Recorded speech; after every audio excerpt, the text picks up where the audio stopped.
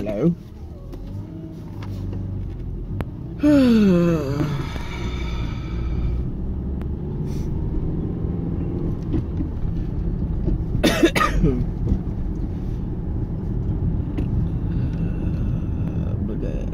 My son is sick, so yeah, very little sleep. I got sleep. It was just interrupted 6 times.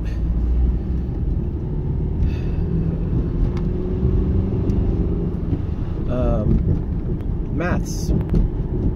I don't know if that's a British thing or European thing to say call them maths, like plural for math. Like you learn maths instead of math. But I find it silly and humorous to say, so I choose to say maths now. Plus quick maths are nice.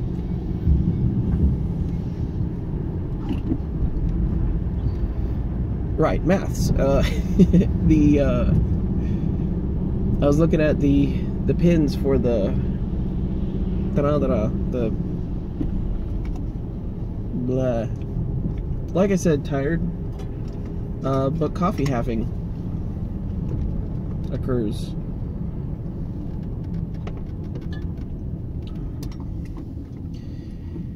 Blue fruit. The Adafruit blue fruit thingy. I have figured that it can do a frighten. Oh boy. Let's just start over. Hi, I'm Troy. I make keyboards, I guess? But the clicky clack time, not the type. Clicky clack type, not the da type. Although I do want to get my hands on one of Jack's planks and with the speaker module.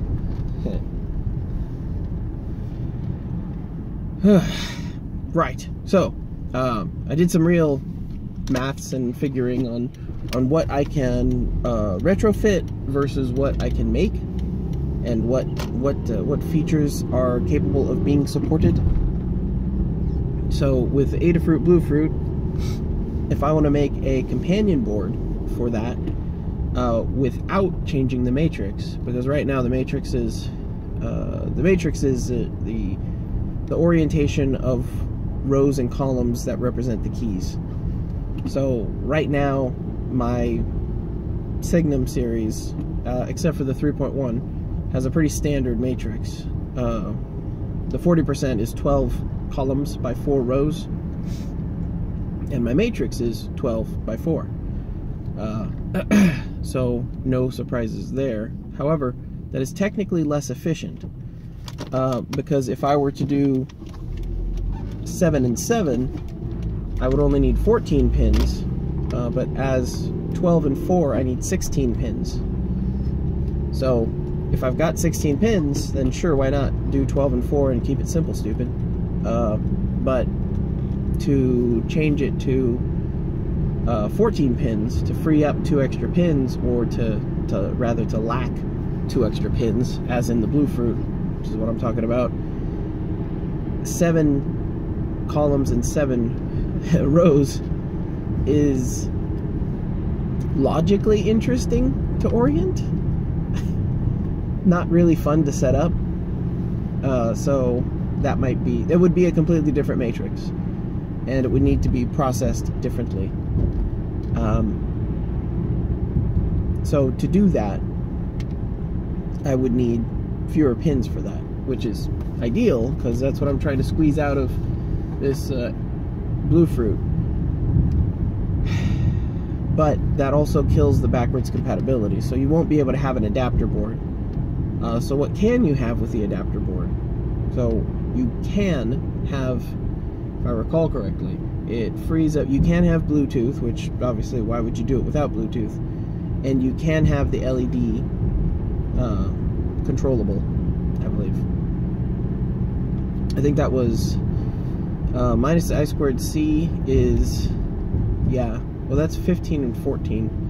No, what was I talking about? No. So for the daughter board, for something that would, for the adapter board, for you to take your existing Signum and put this board on top of it, and then put an Adafruit Bluefruit on top of it, in order to do that, you would need, what did I say, 12, 16? Yeah, 16. So then you lose, yeah, you lose I2C, but you gain the LED. So you would have the Bluefruit module, you would have Bluetooth with it, and you would have a controllable LED on it. You would get no I2C, but everything else would work. Which I think is a pretty fair deal. Because you can, I mean, it works. You can stuff things. It works.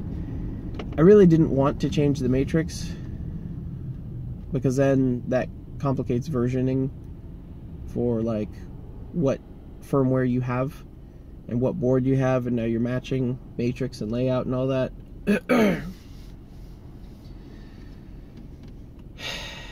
The more I think about it, the more the 3.0 needs to be just kind of a standalone, and then we go elsewhere from there. I have been thinking about the incredibly obvious. I've been talking about a Raspberry Pi, and I have a Signum 3 point something. So, like, apparently after a year of grinding on this, I'm like, Signum 3.14 Pi. It has a Raspberry Pi in it. Get it?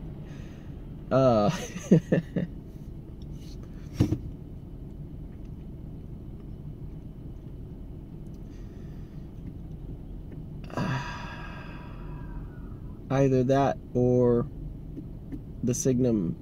See, at this point, like, revisiting that, I don't even know what the Raspberry Pi would do at this point.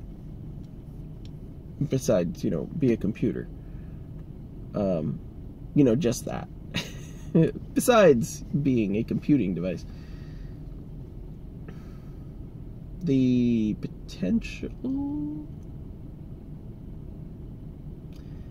Well, Signum 3. See, that's the thing, is I built features into the Signum 3.0 so that it supports lots of stuff. But to add the Bluetooth support, I have to change the matrix. And to change the matrix, I have to make it no longer backwards compatible with the other Signum 3.0s.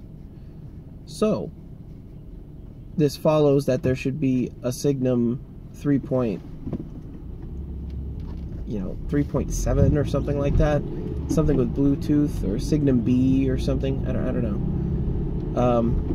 Something that would have the same layout and everything, but be Bluetooth. And by the way, while I'm doing all this, I'm still, in the back of my mind, I'm still trying to figure out how to do some tilting, some adjusting the orientation, adjusting the angle, or doing full splits.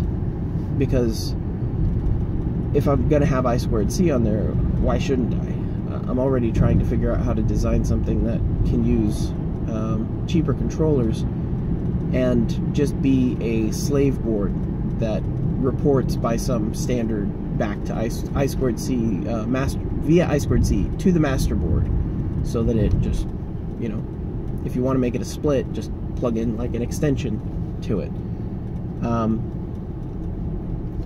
See,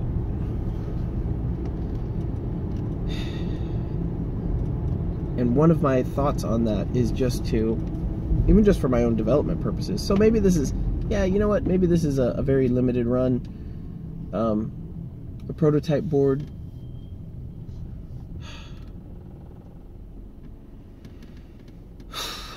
Right, like a limited run prototype board that has header pins on it, on the left and the right side, so you can just take the one-piece design and just cut it right in half, and then header pin onto those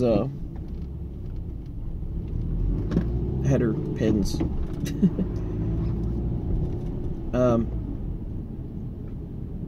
It will certainly help a bit with working on these things, and then you can kind of I mean, if you've got header pin access to each of those points, it becomes relatively trivial to start playing around with splits and, you know, something that has a base but has an adjustable angle on it.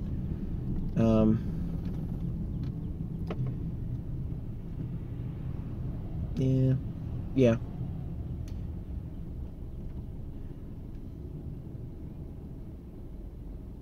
See, but I feel like I could just hack that together.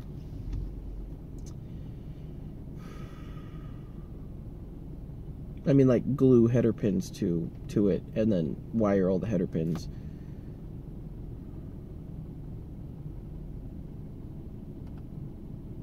Yeah, you can do that pretty easily. There'll be wire sitting on top of it, but, you know, whatever. Just for testing. And you can just cut that board right down the middle. And now you have adjustable angles. And I can swap out microcontrollers and do lots of stuff with it. But then I come back to what is the base for the board.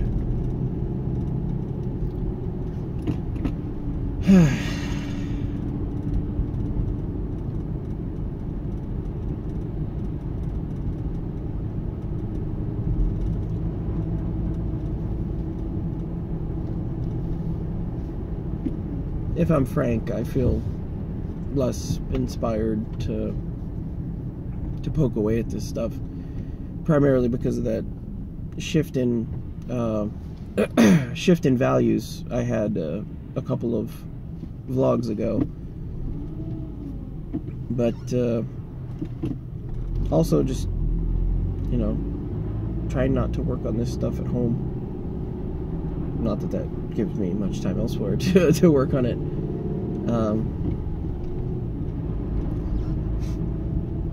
You know, some ideas shine, and I record them and usually come back to them and apply them later, but I don't know, everything's... This is another one of those cycles. I'm in the chill cycle, and I'm not sure if I should be.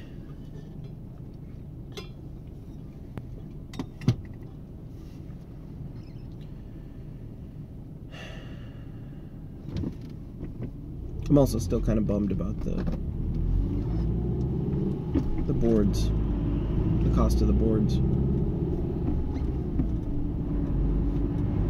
I don't like I don't like raising the prices.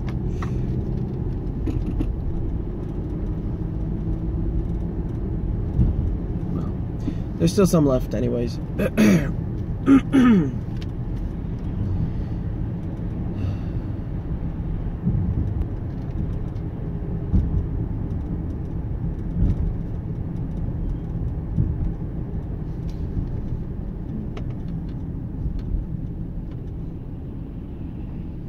Maybe I'm just a bit too down today.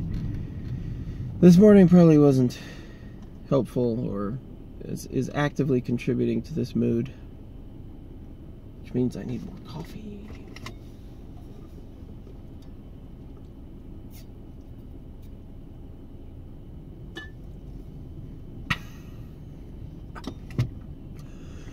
Whew.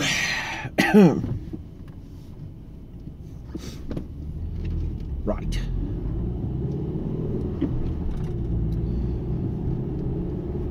The cool thing about getting I2C in there is, if I can get the I2C in there, I can add other features. I can add the OLED, you know, no problem, except for some processing cost, and add the split, you know, the remote boards, the slave boards, easily. I mean, it's kind of a universal connection, so you can do lots of stuff with it. It's just like the first to go in order for me to add Bluetooth. Plus, I know I said before that I could do a 40% with the Bluetooth and the I2C on that Adafruit Blue Feather, but in doing so, I'm required to do no, I can do a 5x10 matrix, which is a little wonky but doable. The 5x10 is what I did on the No, it's not a 5x10. Yeah, it is a 5x10. Wait a minute. That's not right. No, that is right. Yeah, that's right. It was a 5x12 on the 3.1.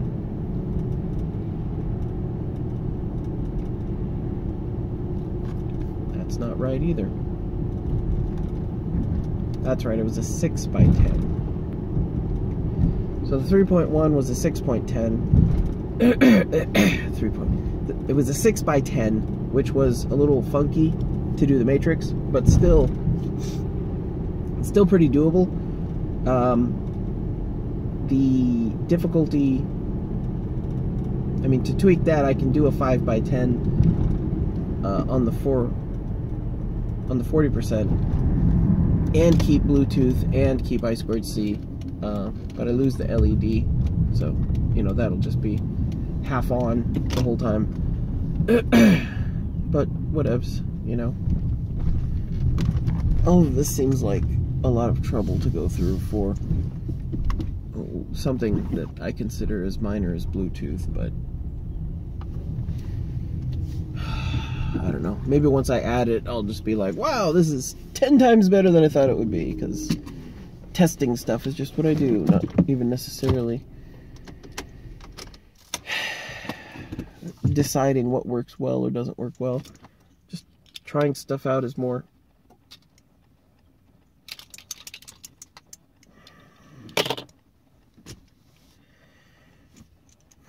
valuable than imagining what would be valuable, and it's gonna be a long day. Here we go.